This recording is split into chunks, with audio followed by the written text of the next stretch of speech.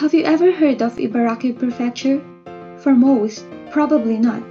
It is not surprising since according to this survey, Ibaraki is the least attractive prefecture out of all 47 prefectures in Japan.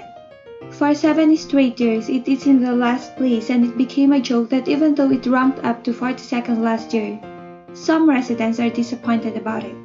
A resident from Mito Ibaraki said about the Ramco, "Ibaraki was famous for ranking lost. 42nd place feels incomplete, 47th place is better." And another one from Naka Ibaraki said, "Our appeal as the least attractive prefecture is gone due to a rise in rank." This made me sad since I live here, and contrary to the survey result, I love it here. There are plenty of places worth visiting in Ibaraki Prefecture, and here are 10 of them. So let's go!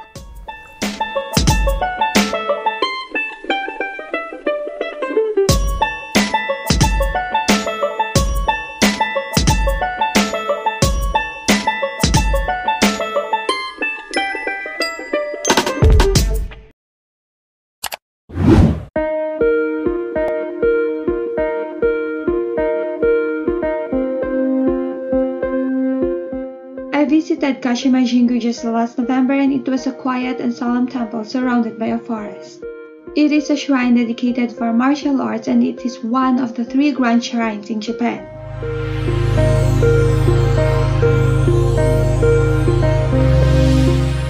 It has a massive torii gate and a beautiful vermilion Roman gate.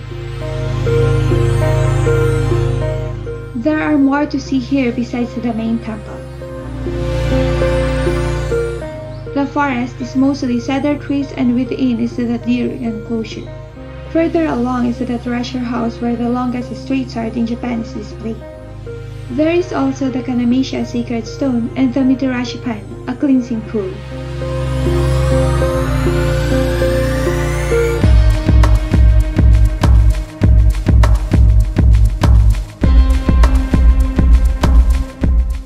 Number 2 is the Ushiku Daibutsu. Standing at 120 meters tall, it is the tallest statue in Japan and 4th in the world. It is made of bronze and depicts Amitabha Buddha. Inside the statue itself is a 4-story building and serves as a museum. For comparison, here it is beside Christ, the Redeemer of Brazil, and the Statue of Liberty of USA.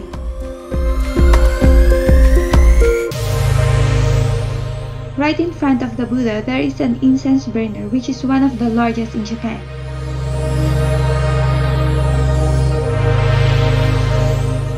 Once inside the Buddha, it's a whole new world. The most amazing sight is the 3,000 golden Buddha. It is simply gorgeous and commemorates the people who have passed on to the next world. The Buddha is surrounded by a garden filled with variety of flowers and pond where you can feed koi fishes and ducks.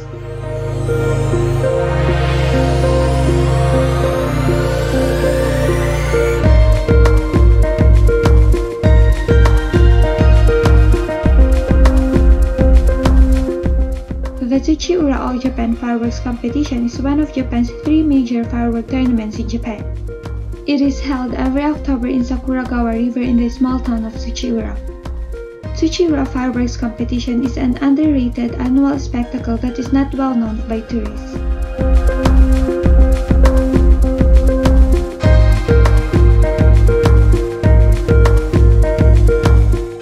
I have been going to this fireworks event for many years, and I still love it. You can see a lot of different kinds of fireworks during the 3-hour competition.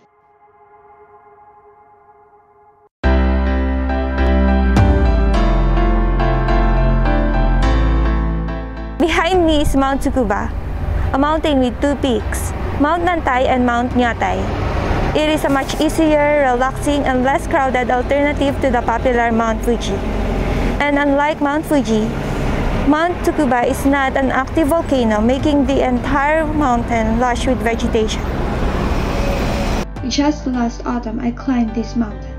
Starting from the shrine at the foot of the mountain, the hike is just around 90 minutes, so it is suitable for beginners like me. There is also an option to use the cable car or ropeway if you don't have enough time. At the peak, you will have a great view of the Great Kantō Plains.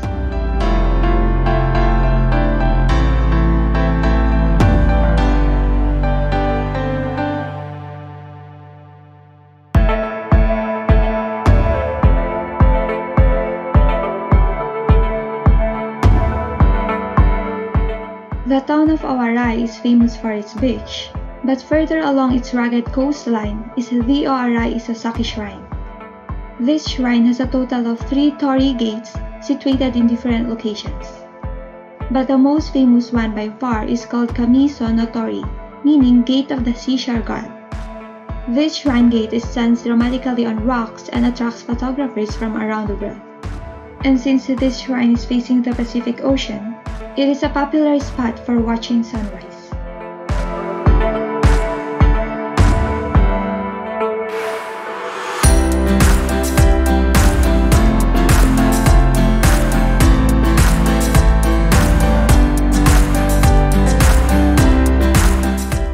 Right now I am here in Go Ibaraki and behind me is the Fukurada Falls. It is considered as the third most beautiful waterfalls in Japan after Kagan Falls of Tachigi and Nachi Falls of Wakayama.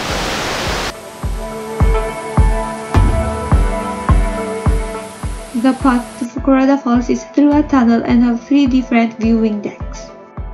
The falls are particularly beautiful during the autumn and the surrounding mountains are transformed by the fiery reds and oranges of the autumn foliage.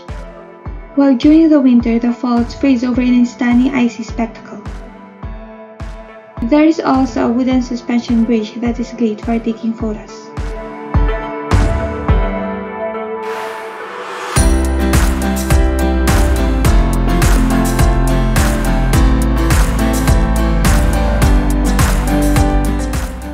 Facing the Pacific Ocean in the city of Hitachi-Naka, Hitachi Seaside Park offers beautiful flowers in large gardens throughout the year.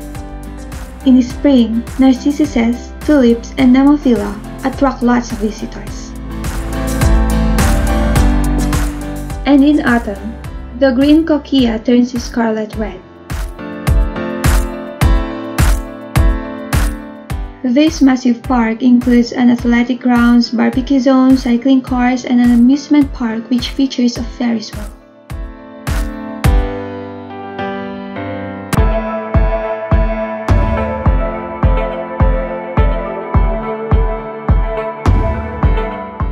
Below me is the Ryujin Lake, and 100 meters above it is the Ryujin Suspension Bridge.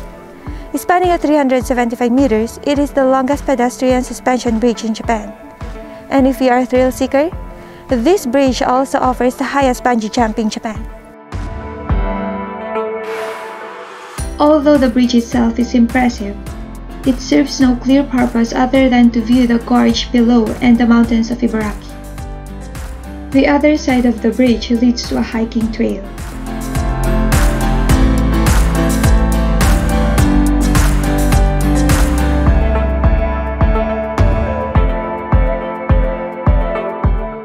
This world-class aquarium is home to over 580 species of marine life including penguins, dolphins, sharks, sandfish, and sea lions. In fact, AquaWorld houses the greatest number of species of shark in Japan and is renowned for its successful shark breeding program. The dolphin and sea lion shows are the biggest draw for many visitors to the aquarium. With so much to see, it's easy to spend the whole day at the aquarium.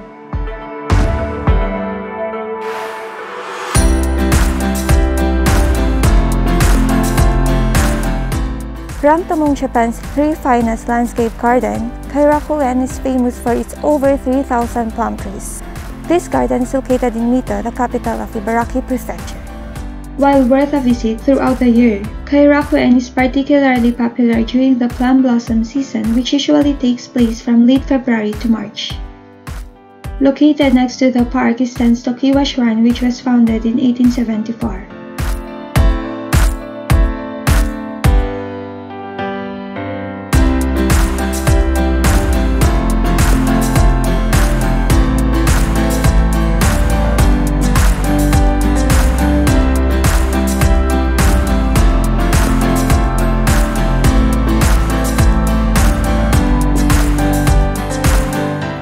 I'm Giselle and join me again next time as we go see Japan.